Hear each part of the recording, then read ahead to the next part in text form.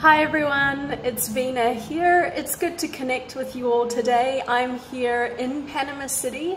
It's about like 4 o'clock and unfortunately it's raining outside, so there is thunder, there's lightning. So I came here initially to be based and travel, but as you all know, with the coronavirus situation, I'm here a little longer than expected.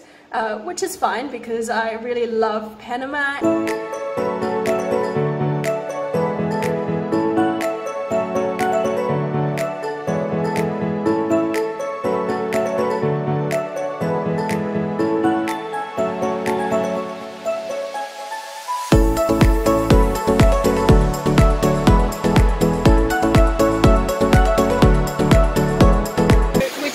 Take a trip out to Valle de Anton, which is about 2 hours or so outside of Panama City.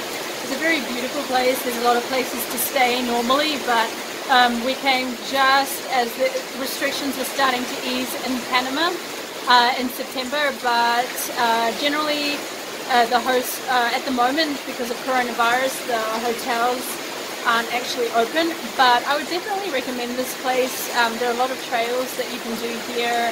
It's very naturesque. As you can see behind me, it's like incredibly beautiful. At the moment it's raining, but that's one of the perks of kind of being in nature, and you can, stay in some very beautiful places. The town is very peaceful. There's great views of like mountains, and the popular one here is Villa Dormida, which you can also hike, but at the moment the trails are closed, so there's a lot of things here to do. It's a great weekend getaway to get out, escape, see a bit of nature, do some walking and hiking, so I'd totally recommend it.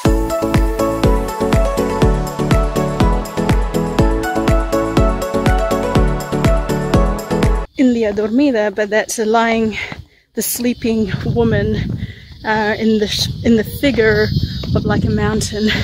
So that's very cool, and we came here just for a night before I actually leave to New Zealand, and I hadn't seen Valle, so we thought we might try and take some pictures of the views and whatnot. And also, let me show you behind me because it's very nice. There we go. So we thought we would come here, take some pictures, take it all in, maybe do a little bit of hiking. We're trying to head up to Cerro Cariguana. You can see the mountains. That's not in Villa Dormida, but it is some kind of mountain there.